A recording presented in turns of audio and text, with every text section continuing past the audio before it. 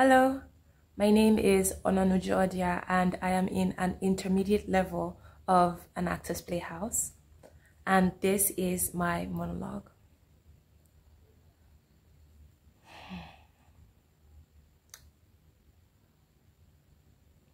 I'm going to stop you there. When you do this for real, don't ever say that.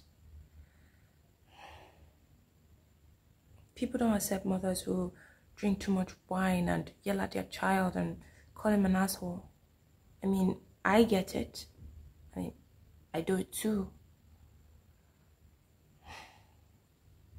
We can accept an imperfect dad. Let's face it.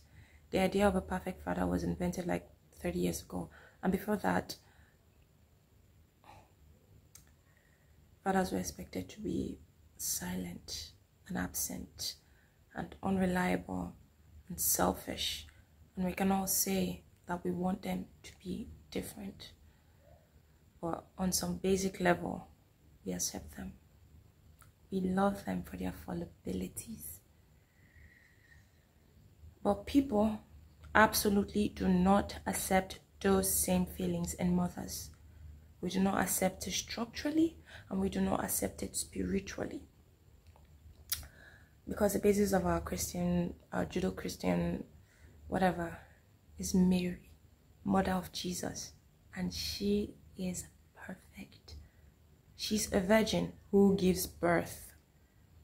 She unwaveringly supports her child and holds his dead body once he's gone. The dad wasn't there.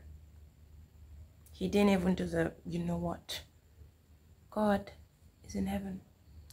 God is the Father. And God didn't show up.